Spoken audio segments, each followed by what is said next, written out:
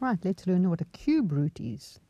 Remember, with a square root, we had the same box over a number, but with a cube root, you actually will see a 3 over here. That shows it's something times by itself 3 times to get the answer on the inside. So here we have the number on the inside is the one we're finding the cube root for, and the one on the outside tells us it's a cube root, not a square root. So over here we have cube root 8, which would be equal to 2. Let's look why. Because 2 times 2 is 4, times 2 is equal to 8.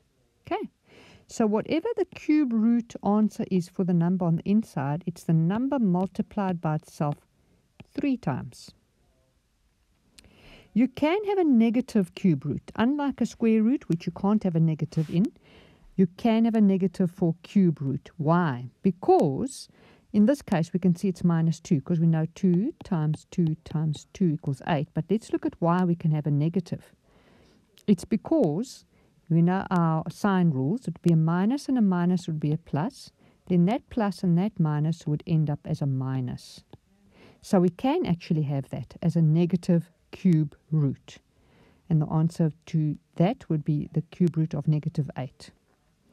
Right. Let's do these cube roots over here.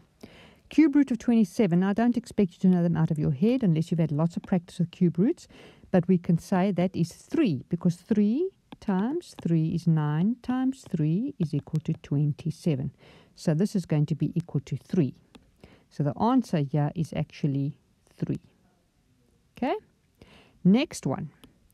What's the cube root of 125? I also know this one. It's 5 because 5 times 5 is 25 times 5 is 125.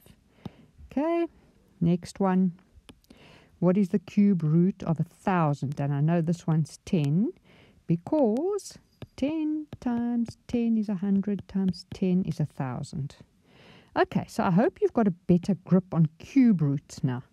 This is so simple.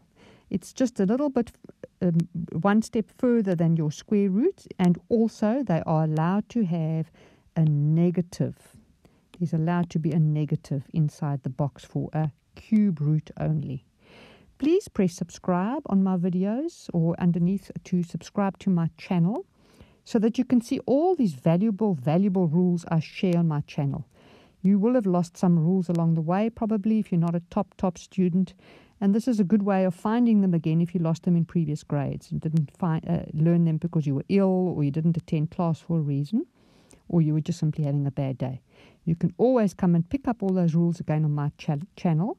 I've split them into topics, into playlists, one little video at a time. Short videos. You don't have to sit all day long. Okay, see you again.